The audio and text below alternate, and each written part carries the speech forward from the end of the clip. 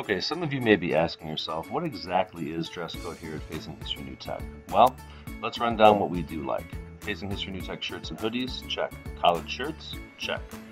College shirts or college hoodies and sweatshirts, yes. Jeans without holes, CMSD dress code, or any type of professional dress. These are things that we like here at our building.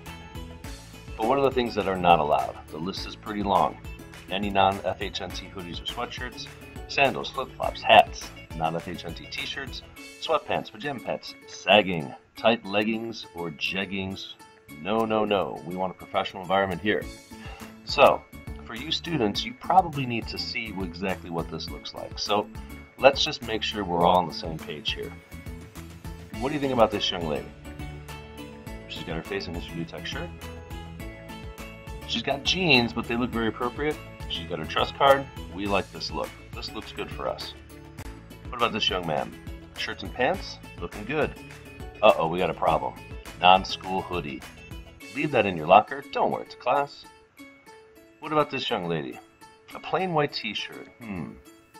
Nope, we got to give her the X. No plain white t-shirts.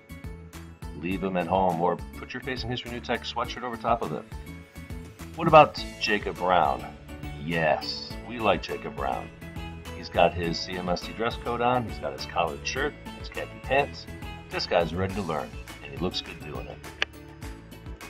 Uh-oh, that's a non-school or college t-shirt. Give him the X. We don't like that here. Jeans don't look bad. He does have his trust card, but the t-shirt's gotta go. This young lady, uh-oh. Non-school t-shirt, a jean jacket, tight leggings, X, X, X. Nope, we don't like this look at our school. What about this young man? Hey, collared shirt with a very small logo, nice pants, trust card. This is the look that we like. This young lady right here, tank top, vest, tight jeans. Give her the X, X, X. No, this is not the look we want in our building. Teddy, what are you doing with the collar around your neck? I like your t-shirt, like the pants, but the collar, it's got to go. And Larry, stop sagging. It's not cool. Nobody likes to see your underwear. I don't care how funny you think it is.